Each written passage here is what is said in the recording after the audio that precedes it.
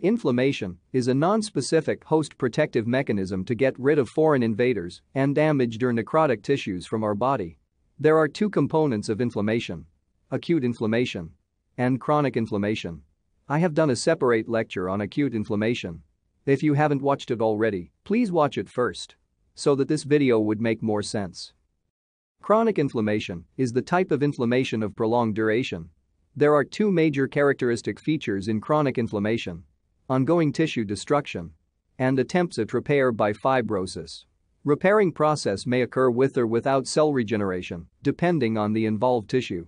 Chronic inflammation may develop soon after an acute inflammatory response, or it may be insidious in onset.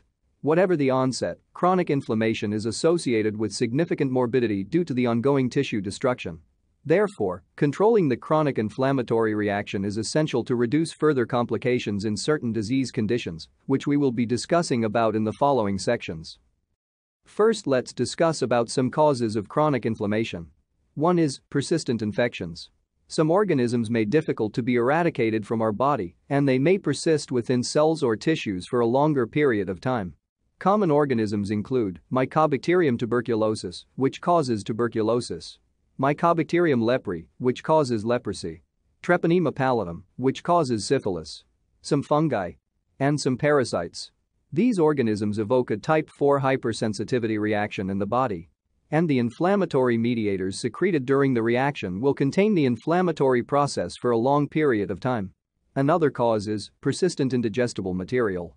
These may be either endogenous or exogenous. Endogenous ones include necrotic bone and adipose tissue, calcium and uric acid deposits. Exogenous ones include silica, asbestos fibers, and suture material.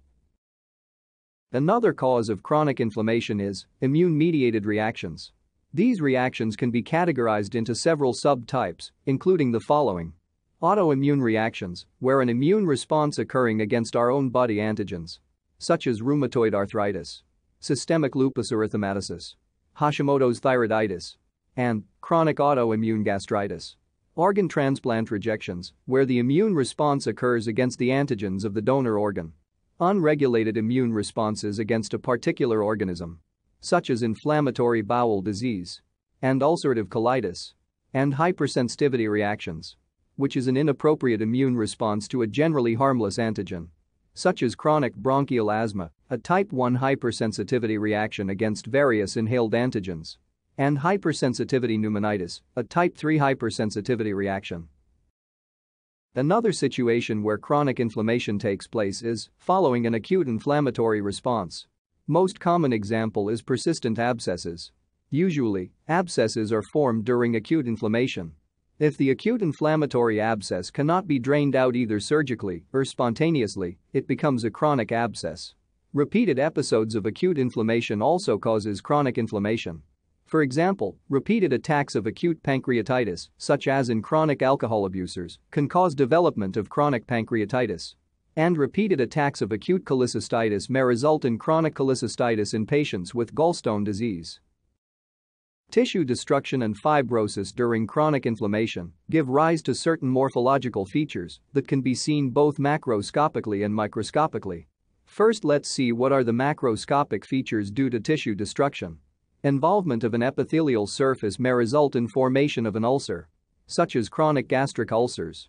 In parenchymal tissue, chronic inflammation gives rise to cavitatory lesions. For example, in secondary pulmonary tuberculosis, there is formation of cavities due to the extensive tissue destruction. These cavities get filled with the inflammatory exudate, and when coughing, this exudate may come out as sputum. Another feature of chronic inflammation is formation of chronic abscesses. An abscess is usually a pus-filled cavity surrounded by a pyogenic membrane. Areas of granulation tissue may be seen around the abscess. In contrast to acute inflammatory abscesses, in chronic inflammation, there will be a fibrous capsule surrounding the pus-filled cyst. When an abscess extends into a surface through destruction of the tissues in between, a sinus is formed. The major function of these sinuses is to discharge out the contents within the abscess. Examples include perianal sinuses and sinuses in osteomyelitis. If the chronic inflammation-related tissue destruction connects two epithelial surfaces, a fistula is formed. For example, in Crohn's disease, fistulae are formed connecting the mucosa of the anal canal with perianal skin. Now let's see what are the morphological features of chronic inflammation due to fibrosis. If the inflammatory process involves a hollow organ, its wall may become thickened due to fibrosis, such as in chronic gallstone disease. If the involved organ is a narrow tube, wall thickening may cause narrowing of the lumen, called a stricture, such as esophageal stricture, ileal stricture in Crohn's disease, and pyloric stenosis. It is important to note that strictures are also formed by malignant tumors, especially if the tumor has a dense fibrous stroma. Another feature due to fibrosis in chronic inflammation is distortion of the affected organ. When formed, fibrous tissue tends to contract due to the presence of myofibroblasts. The main goal of this contraction is to reduce the size of the scar. However, in situations where extensive fibrous contraction takes place, distortion of the organ may occur. Most common example is hourglass contracture of the stomach. In addition, liver cirrhosis may also cause distortion of the liver.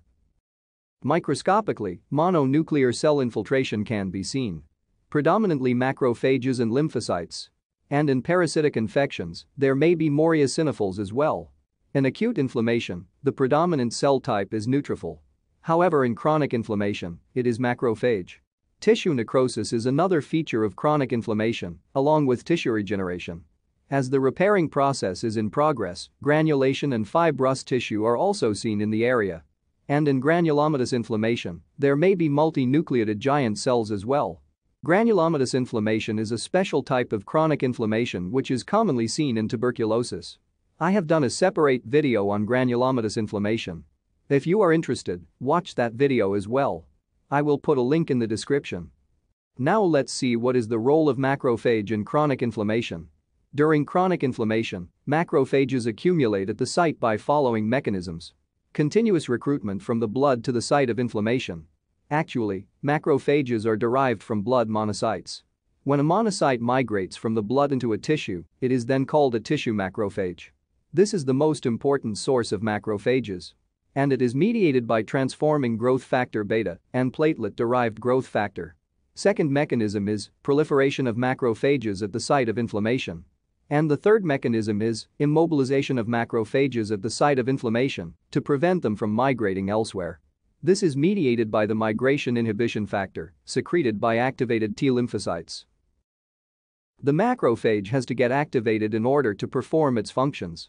Macrophage activation is enabled by interferon gamma, secreted by activated T cells, and certain exotoxins, secreted by pathogenic organisms. Activated macrophages have several functions. They secrete destructive agents to get rid of the offending organism or foreign material. These agents include reactive oxygen species, nitric oxide, proteases, coagulation factors, and arachidonic acid metabolites like prostaglandins and leukotrienes. Activated macrophages have an increased phagocytic activity. They also secrete growth-promoting agents for the repairing process. These include growth factors like platelet-derived growth factor, fibroblast growth factor, and transforming growth factor beta. Angiogenic factors like vascular endothelial growth factor and fibrogenic cytokines. Finally, let's see some common clinical manifestations caused by chronic inflammation. Some of them we have already discussed in the morphological features of chronic inflammation topic. These include ulceration of epithelial surfaces, sinus and fistulae formation, cavitatory lesion formation, loss of function, wall thickening of hollow organs, stricture formation, distortion of the organ, and fibrous adhesion formation. Fibrous adhesions are formed when two inflammatory surfaces come into contact with each other, commonly seen in the small intestine. In tuberculosis of meninges, fibrous adhesions in the subarachnoid space can obstruct the CSF flow and produce hydrocephalus in children. And in tuberculosis of the pericardium, fibrous adhesions may cause constrictive pericarditis. Another less common manifestation is endarteritis obliterans, where the small blood vessels within the areas of chronic inflammation undergo progressive intimal proliferation. Due to this, the lumen of these arteries become narrowed, resulting in chronic ischemia and diffuse fibrosis of the affected area supplied by these arteries. And sometimes, epithelial surfaces involving chronic inflammation may undergo metaplasia. If persistent, metaplasia may lead to dysplasia and ultimately, malignant proliferation of the epithelium. Some common systemic manifestations of chronic inflammation include splenomegaly and hepatomegaly due to hyperplasia of the mononuclear phagocytic system, lymphadenopathy, amyloidosis due to prolonged production of acute phase reactants, anemia of chronic disease, high ESR, low-grade, long-term fever due to circulating cytokines, loss of appetite and loss of weight due to the inhibitory effect of tumor necrosis factor.